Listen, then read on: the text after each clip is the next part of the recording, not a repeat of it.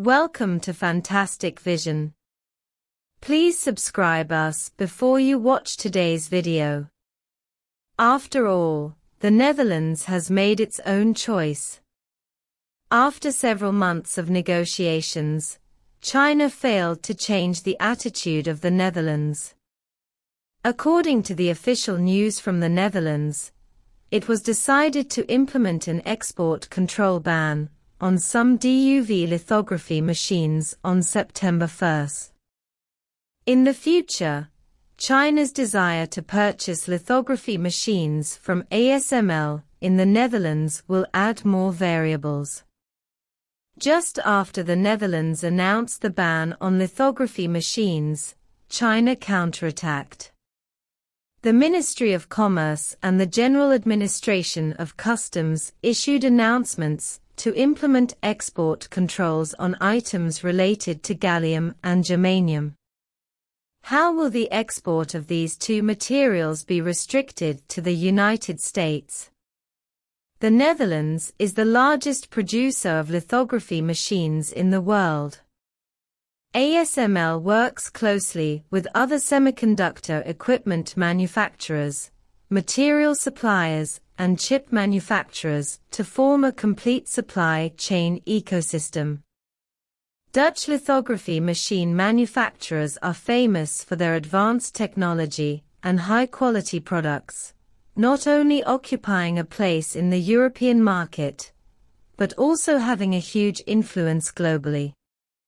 Chip manufacturing giants such as TSMC, Samsung, and SMIC all need to find ASML in the Netherlands to purchase lithography equipment for chip manufacturing production lines. The United States was afraid of the rise of Chinese chips, so it reached an agreement with the Netherlands to further modify the rules for the shipment of lithography machines. The United States has restricted the export of EUV lithography machines, this time targeting DUV lithography machines. The Netherlands decided to implement export control rules on September 1, and high-end equipment in DUV lithography machines cannot be shipped freely unless the Dutch government issues a license to ASML. Now that things have developed to this point, it is needless to say whether ASML can obtain a license. Doesn't China have countermeasures? Not necessarily. After the Netherlands announced the ban on lithography machines, China counterattacked and will restrict the export of chip raw materials.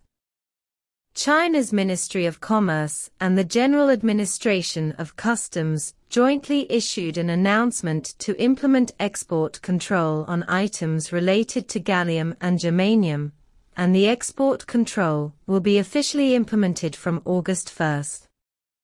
At the critical moment when the Netherlands announced the ban, China restricted the export of gallium and germanium, which shows that the importance of these two materials is extraordinary.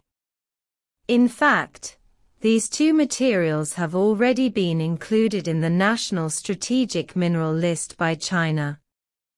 Gallium is a metallic element with a low melting point and good electrical conductivity. Its physical and chemical properties make it an important semiconductor material. Gallium is used in solar panels, semiconductor transistors, optoelectronic devices, and more. Germanium is a typical semimetal. Its characteristics include high refractive index and thermal conductivity, as well as a small energy gap. It is very critical to use it to make transistor materials. Semiconductors are just one of the application fields of these materials. From a more comprehensive perspective, industrial manufacturing, optical fiber communication, infrared optics, aerospace, biomedicine, etc. are all inseparable from the support of these two materials. So how will China's restrictions on the export of gallium and germanium materials affect the United States?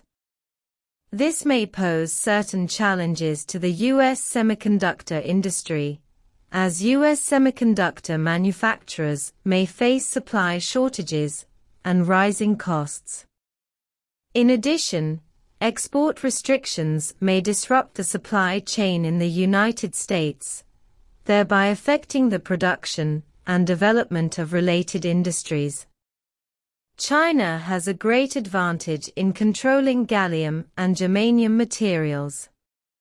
China is the world's largest germanium ore producer and one of the important suppliers of gallium ore. Moreover, China has established a complete gallium and germanium industry chain, including ore mining, smelting and purification, and material processing. China's ability to impose export restrictions on the United States shows that China has a greater advantage in this field, so that it can give the United States sufficient countermeasures. The United States must know that the price of injuring 1,000 enemies and 800 self-injuries is not so easy to bear. Things have come to this point, it's time to break the illusion. Many people still hold the concept that buying is worse than renting, and building is worse than buying. They think that money can solve the problem, and foreign countries will sell the equipment they want to China. Little do they know that the real core technology cannot be bought or exchanged for any amount of money. When others have mastered the core technology, whether to limit is just a matter of words. Only when one's own strength has improved and let others know that blindly restricting will only bring unnecessary losses to oneself, can it be possible to break the rules. Therefore, China needs to increase investment in independent research and development of lithography machines to improve the technical level and market competitiveness of domestic lithography machines.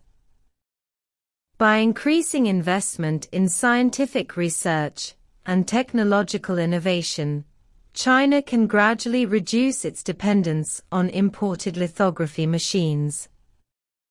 It can also further enhance the manufacturing capacity of the lithography machine and improve the production efficiency and quality level.